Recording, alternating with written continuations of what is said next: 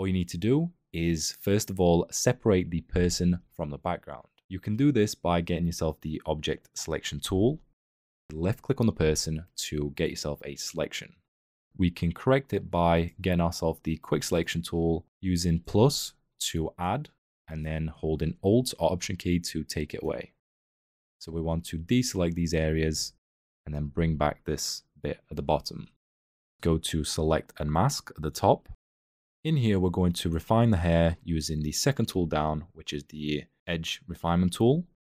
You want to set yourself the brush to something like 100 and then just refine the hair so it looks a lot better.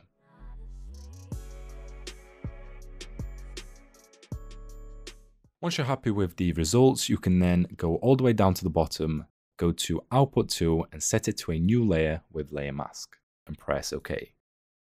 Now that you've got yourself the person separated from the background, you want to bring back your background and you want to select your background.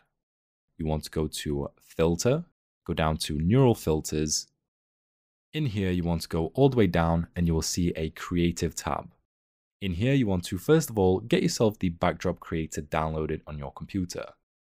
Once you've got it installed and downloaded, you can enable this feature and this will give you a text box which is called Prompt. And all you need to do is simply type in whatever you want the background to look like. So for example, if I want a smooth purple background, we can just type it in here. We can select ourselves a variety and then press Create. And what this will do is it will use AI to generate 3 unique backdrops. These are completely random, and every time you generate a new one, it will be completely different. As you can see, we have now got ourselves 3 unique backdrops.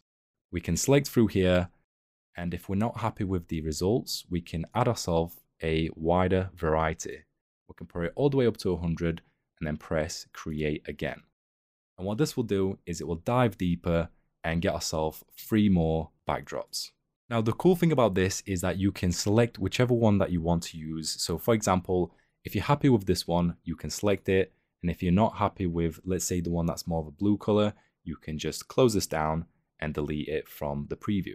Same goes for these 2 as well. You can remove them and you can select yourself multiple ones if you wanted to.